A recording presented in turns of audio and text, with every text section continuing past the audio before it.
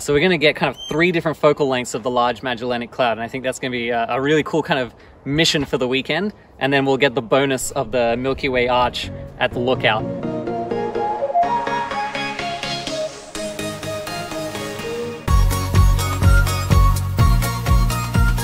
So this weekend, I'm up at the family cottage in the Blue Mountains just outside of Sydney.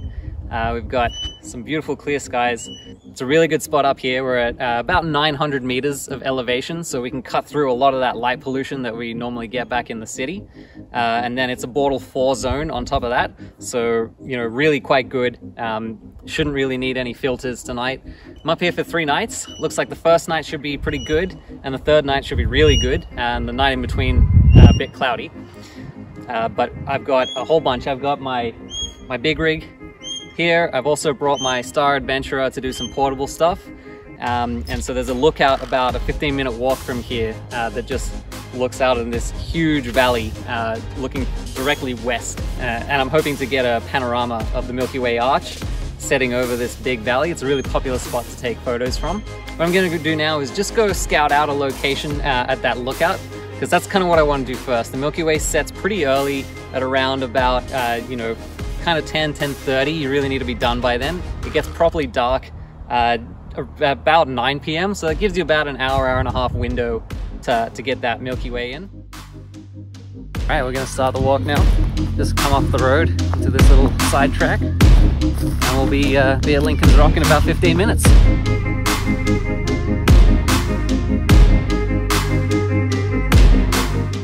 right, we've emerged off the track.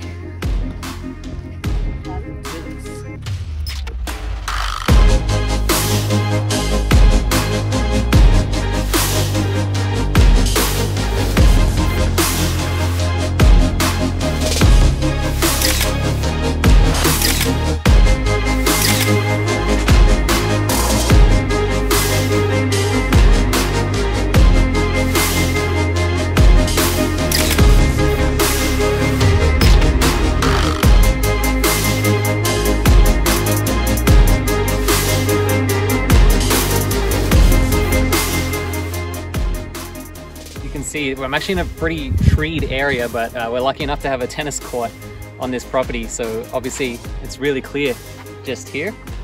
And this is my preferred spot to take photos while I'm up here.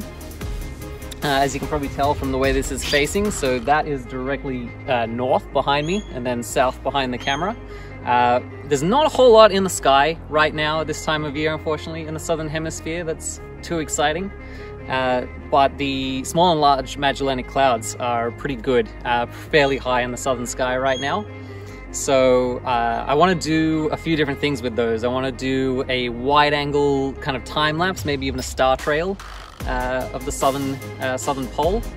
And then I want to do like with a 50mm lens of the whole Large Magellanic Cloud. And then with this guy, we're going to go in deeper on the Tarantula Nebula.